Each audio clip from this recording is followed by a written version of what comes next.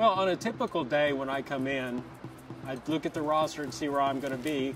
Then I clock in.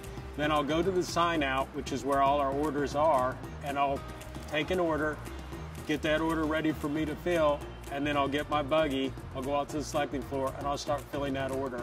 The best way to describe it is like going to a grocery store where you have a list and you go pick out what items you need to put in your cart.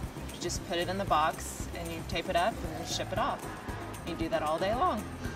When you get your order and you sign it out, it tells you how long it's supposed to take you, because everything is a work measurement. It's numbers intensive because you have to select by bin numbers, and the bin numbers are 5 digits. We have 155,000 active stock numbers. You need to focus on numbers like stock numbers and to verify what product you are picking and what you are putting in the carton for the retailers. When you're the last person to put it in the box, and the retailer is the first person to open it, so when you send it off, that represents you.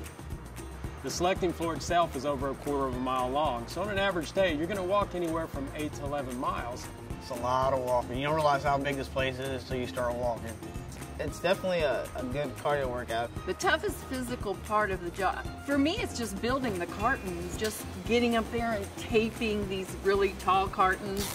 Selecting the items to go in the cartons, there's a lot of bending, stretching, pushing. You get your aerobics workout on a daily basis. To start out, there's a 6-week training course, and the first week you're not even on the floor, so they're not rushing you out on the floor, which is good.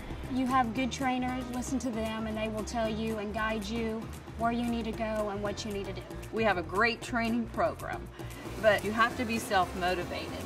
You have to know that, this is what's required of you, and you need to get the production out before it's time to go home. The day goes by fast. It usually, you get going, and next thing you know, it's time to go home. And I don't have to take work home with me. I leave work at work, so that's one of the things I like most about it.